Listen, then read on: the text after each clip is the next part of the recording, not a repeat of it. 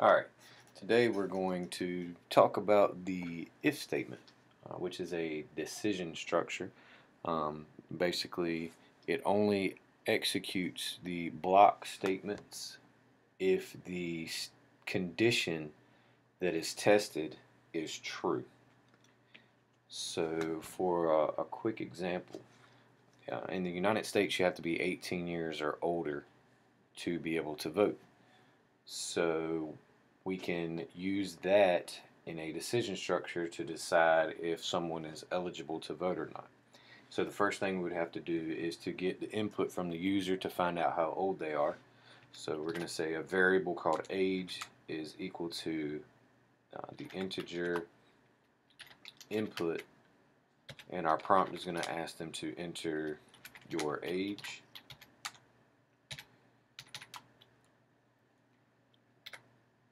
So then we can run this variable age through a condition to see if it is true or not. And the condition will be if the age is greater than or equal to 18. So for our if statement, we use the keyword if, and then our condition will be the variable age tested to see if it's greater than or equal to 18. We'll put our colon, we hit enter. So now, if they are greater than or equal, if they are greater than 18 years of age, or they are 18 years of age, we can tell them that you are eligible to vote.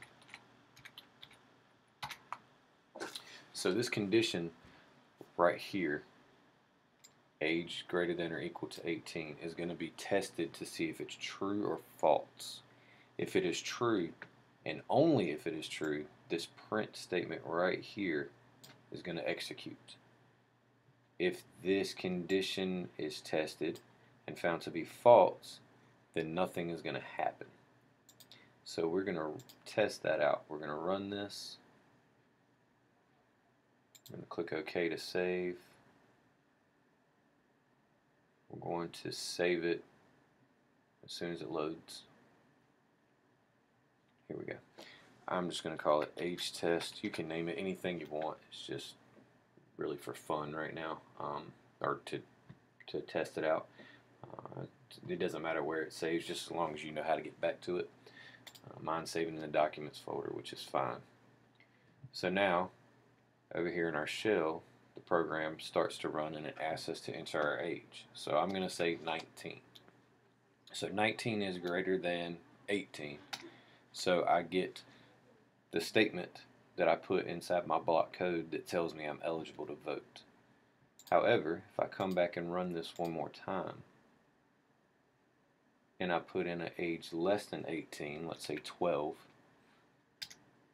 then the program just stops running. Nothing happens. This right here, this code right here, is considered a single alternative decision. There's only one decision that can happen, and that's if the condition we tested is true, then something will happen. If it's false, nothing happens. If we want to create an instance where something does happen, if it's false, then we create a dual alternative decision structure. And all we have to do is add an else statement. So we're still going to test this same condition, and if it's true, then this line of code right here is going to run.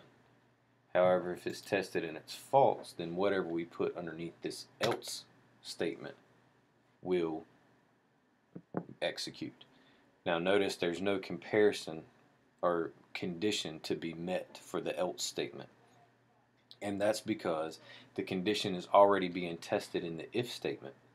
So if it's true, the code underneath the if statement runs, and if it's false, the code underneath the else statement runs. So we don't need to test the condition again in the else statement because it's already been tested and already been found to be false.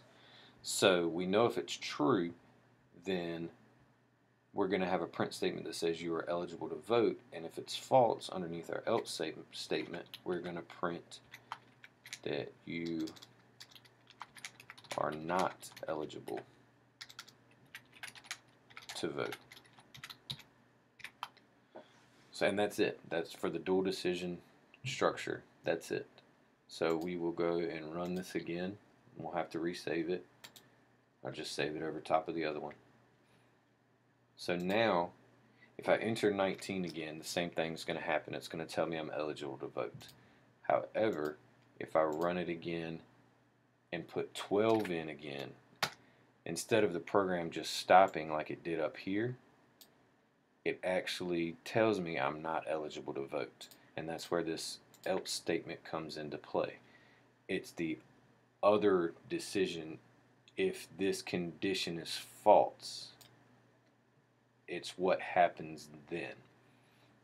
So the if condition, or the if statement, these statements only execute if the condition right here is true. This will only execute if this condition right here is false.